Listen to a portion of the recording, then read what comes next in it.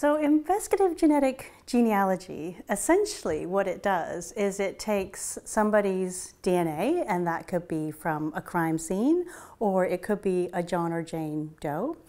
And what happens is you do DNA typing on it. So a John or a Jane Doe is essentially somebody who they don't know their identity. So it's an unidentified individual. What the DNA typing does is it does DNA typing of hundreds of thousands of little bits of your DNA. And then what you can do is you can upload it into genetic genealogy databases. And what it does is it looks for people who share certain amounts of DNA with you. And that's telling you that these people are relatives of that perpetrator or the John or Jane Doe. Now, it doesn't tell you how they're related. It gives you a DNA match. And from the amount of DNA that's shared, you can kind of go, okay, so that could be a second cousin or a third cousin, this sort of thing. So then what happens is you take these genetic matches and you start to build family trees with them.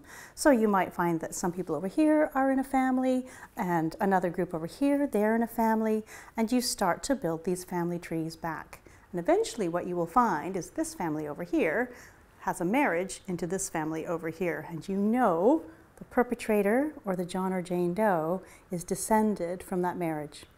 And then what you can do is you can start to work your way down, and that will give you a set of individuals that you will start to look at.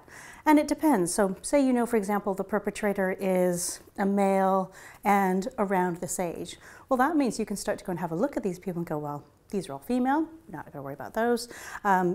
These are males, too old, too young. You can also do things like tell something about somebody's predicted hair or eye color, and that can help you narrow down as well, until eventually you might get down to sort of one or two people who look like they could be your perpetrator.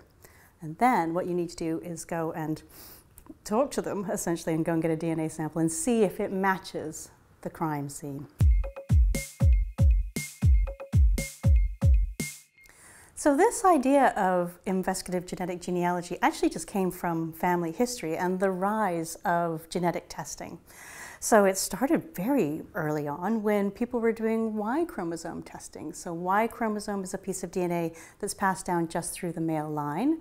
So people who are related through the male line, so for example, it might be somebody who shares the same surname as you, and you're going, ooh, are we actually related? Let's see, we'll do Y chromosome testing and see if there's a match. So this was going on very early on. People were studying their surnames, they're building family trees, and one of the things they might want to do is they go, oh, well, we've got this family tree over here, and we've got this one over here, we'd like to see if they're related. So doing Y chromosome testing would allow that to happen. Now we can do much more genetic testing, looking at across the entire genome. And you can start to look for people who are related not just through an all-male line. You can start to find people who are like first cousins, second cousins, third cousins. So it really grew out of that. It's exactly what we use on DNA Family Secrets when we're trying to help people with their family mysteries. We take somebody's DNA, we upload it to databases, and we look to see who they're related to, and then from that we can home in on somebody who might have been their biological father, for example. These days, with genetic testing across hundreds of thousands of little bits of your DNA, it's not just male line. You can look at female line, mixed male-female lines, and you can look at relatives that are going back sort of 2, 3, 4, even up to about 6 generations.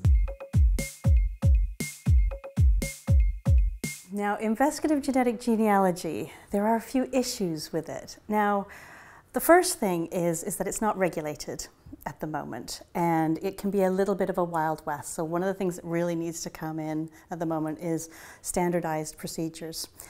The other thing is that it's not cheap to do. So building these family trees takes time, and that requires people to sort of triage cases and go, right, is it worth doing this one over another one?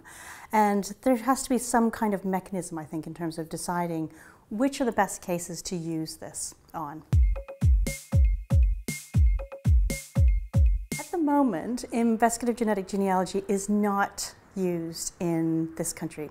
It's used loads in places like the United States, Canada, Australia, Sweden, places like this. So I think what's next is, hopefully, in some sort of regulated framework, it'll get used in this country to help people solve cold cases.